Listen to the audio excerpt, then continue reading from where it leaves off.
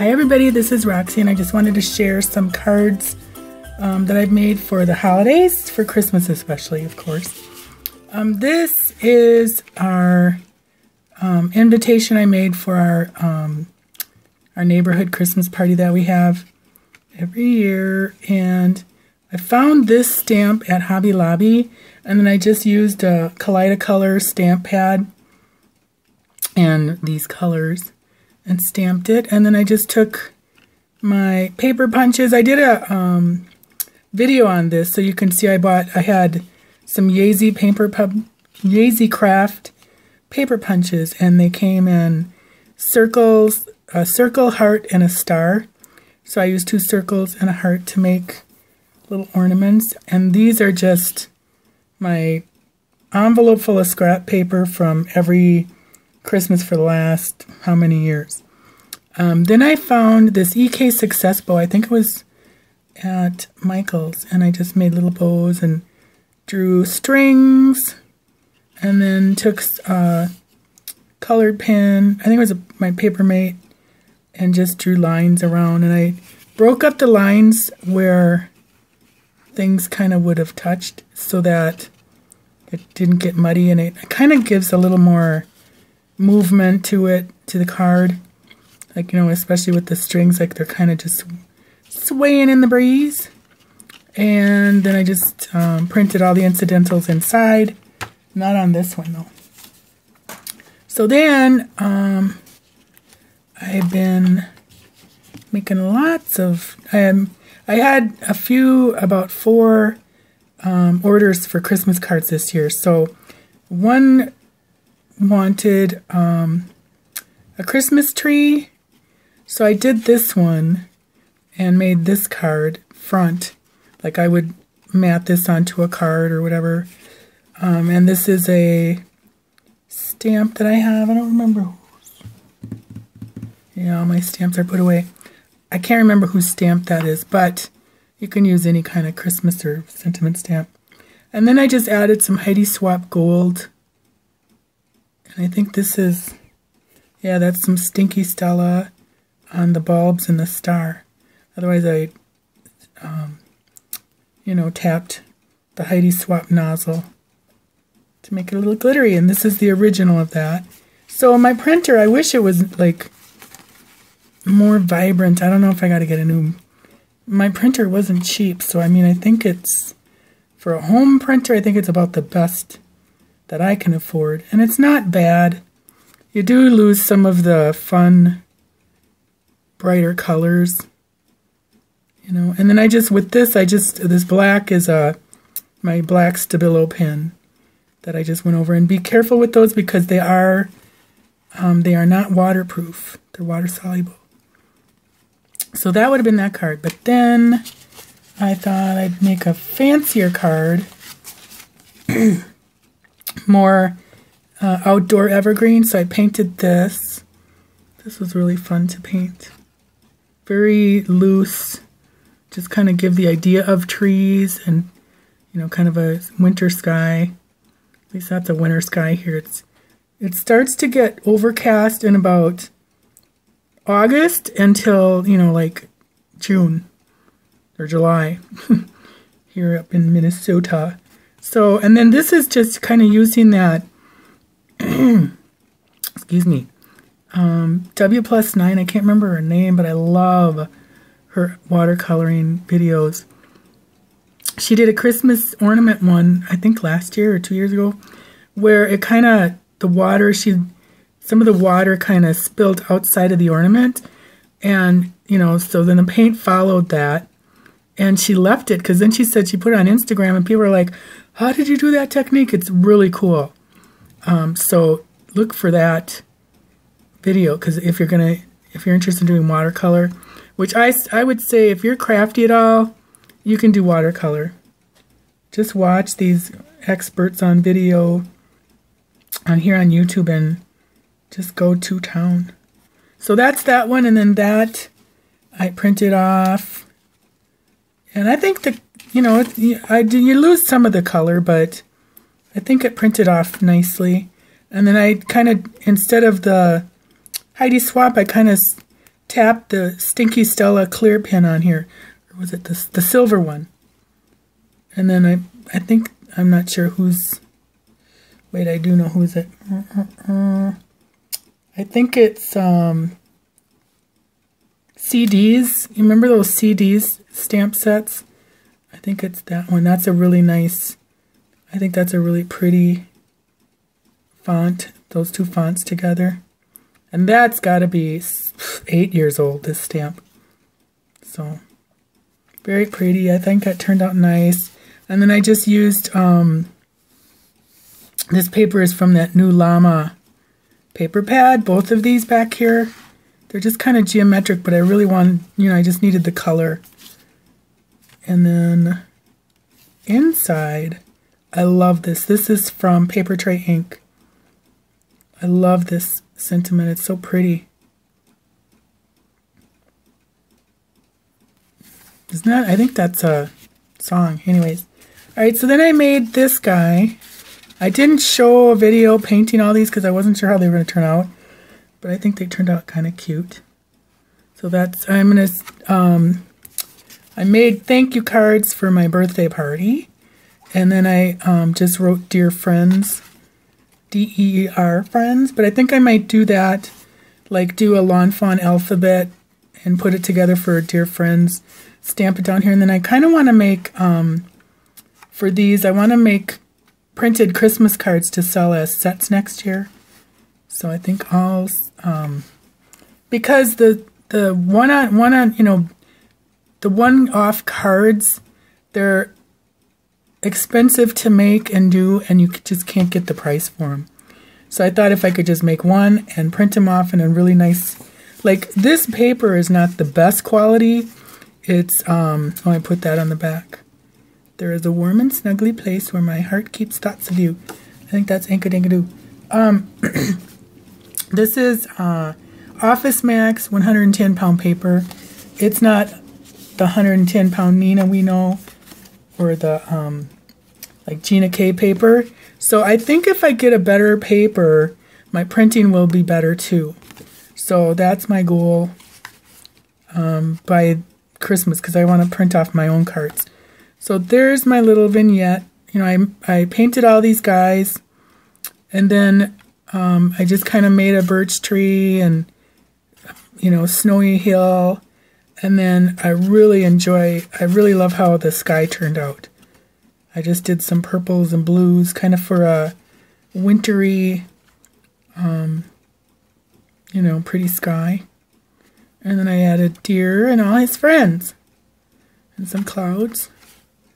So there's that. And then this is the one I just did a video on.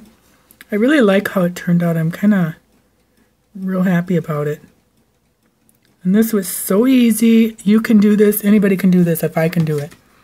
It's so easy and it's really enjoyable. Watercoloring, it's very forgiving, because if you kind of make a bloop or a mistake, it either adds to your piece, or you can just water it down and dab it with a dry towel or something, and it'll take most of your mistake away. But I think some of the mistakes, i.e. this one down here,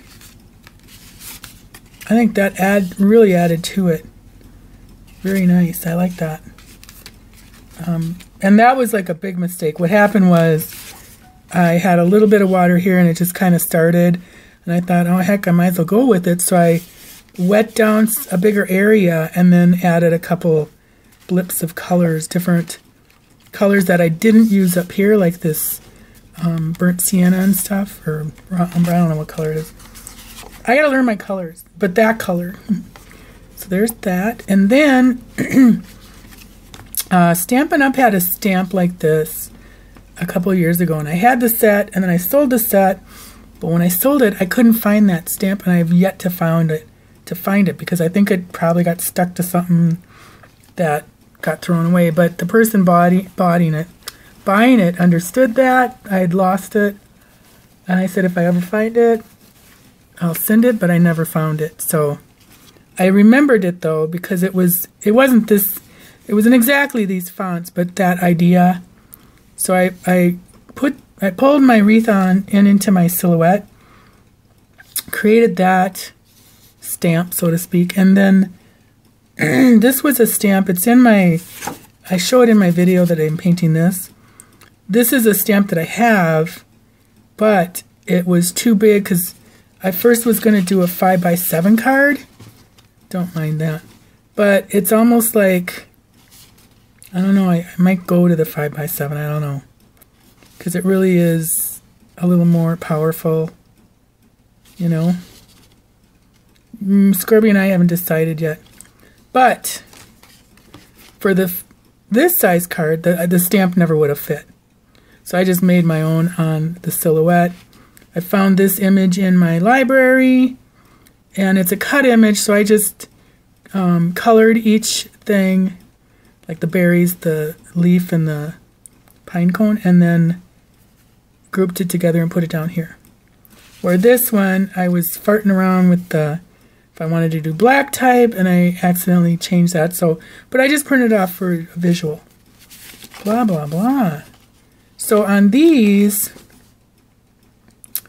this wreath, where is it, this wreath? One of these wreaths are not the same. I enlarged the wreath a bit. Yeah, it's this one. That's a little bit bigger, I think. Isn't it? Anyways, I did enlarge it somewhere. Here, this one. But that's got the weird black. See, I enlarged it. That's too big. So then, but there was one of them. Oh, see, now that's crazy, isn't it? Anyways. It's a little bigger somewhere. I might not have that here. Anyways, I'm sorry, I'm going crazy. So that's, these are going to be some Christmas cards, sorry, that I print off and sell as sets. Like I would print off 12 of the cards and sell it as a set with envelopes next year. So then while we're here, I thought I'd just go through my little, because I want to make note cards out of apron drawings that I do. So here's these, and yeah, I haven't colored these in because I stupidly used a non-waterproof pen when I went over it, so I'll have to print it off onto water. I think this is watercolor paper. So I'll have to print it off and then color it in. What I really want to do is turn these into stamps so that anybody can have, you know, stamp them and color them the way you want. I'm still working on that. I don't know how you go about it. I love that one. And then here's some recipe cards from my vintage stash that I kind of want to work on doing something like that. I better see what I got here. And then these are stamps that I have that I made clusters. I was just practicing. This is when I first was watercoloring. So these are actually stamps in my stash. Here's a little fox I drew one day. This is I kind of segued into my fun book. Okay, there's one. See, this is where the pen, I tried to stay away from the pens, and it worked okay, except for a couple of spots. There's that. This mouse is a Unity stamp, and then I just added his little house, and, you know, the wall behind him in a flooring, and drew that in. I used that same darn water-soluble pen. And then here's stamps. I think these are Unity stamps, the books. And then I added a tablecloth and table. Just practicing. That's owl stamp is Unity. I added his tree. Just having fun. And then some more stamps I haven't done anything with. I was just drawing some kitchen things that I might want to make stamps out of. Perspective. There's a slow cooker, my old slow cooker. Here's another apron. Another apron. Another apron. Another apron. And my favorite apron. I redid that. Drew that out again because I want to, like I said, I don't want to use I got to use a waterproof pen to outline it. So a lot of these I re-sketched.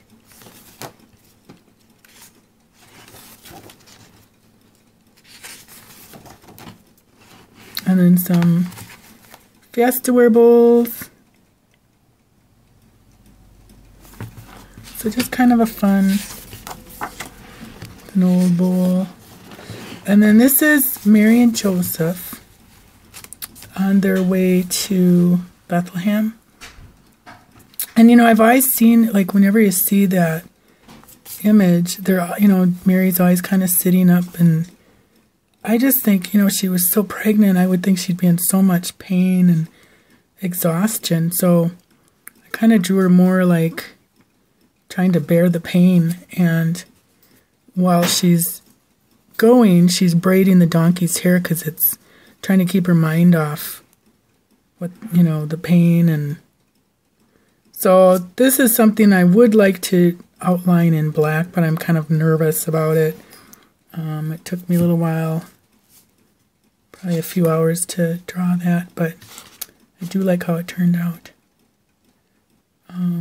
So we'll see what happens with that. And then this is just, my friend Betsy was over and we were doing some watercolor in her journal, and that's a stream stamp. What is that?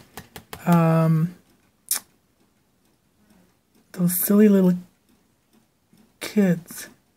What is the company name? You know, Anya. I can't remember what it's called. That's where these images come from. And that's a self-portrait of me at the Heart Dreamboat Annie concert. Oh my god, that was an awesome concert. And then another little self-portrait. And then that's a picture, my favorite picture of Bill with his little Dalmatian chipper. But it doesn't look like anything like Bill. It looks like one of our nephews. And that's it for that. So I went from Christmas cards to aprons. But anyways, so I'm hoping that you're making your Christmas cards this year. I do them every year. This is the first year I painted, so I hope that they are well received. I did already send this order out, and she loved it, so that's a good plus. And people have gotten this, and I've heard great comments about that too. So anyways, not that that's why I do it, but it always is nice to hear. So thanks for watching, and happy Thanksgiving and Merry Christmas.